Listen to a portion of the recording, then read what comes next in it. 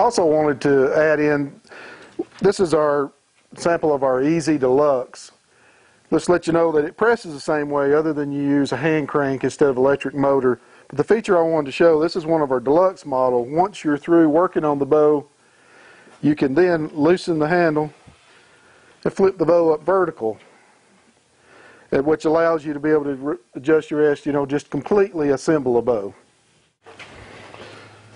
Just so you know, the Deluxe is also available in the power and the manual version.